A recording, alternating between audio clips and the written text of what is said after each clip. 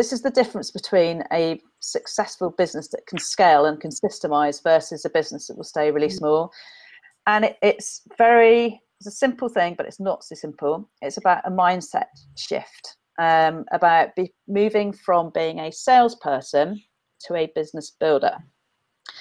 Now, I can talk about this from first-hand experience, because when I was running my recruitment business and sort of hitting a brick wall for the first 3 years, we couldn't figure out how to scale. We had all sorts of nightmares with people and, you know, things not working as we wanted.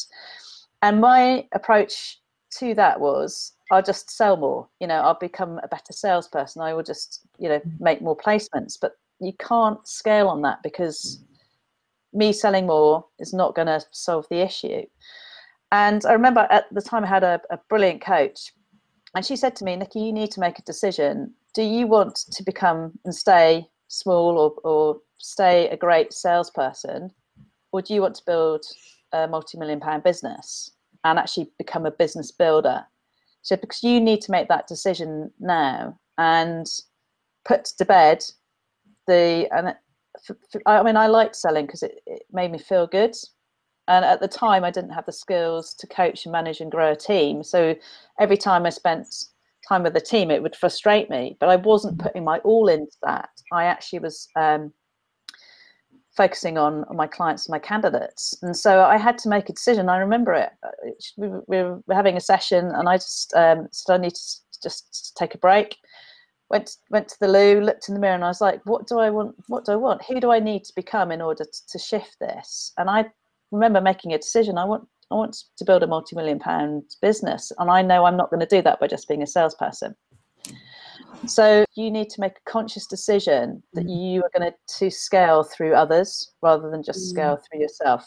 And in order to scale through others, you need to get what's in your head out into a process of which somebody else can then pick that up and follow it. But you need to make the decision first and foremost.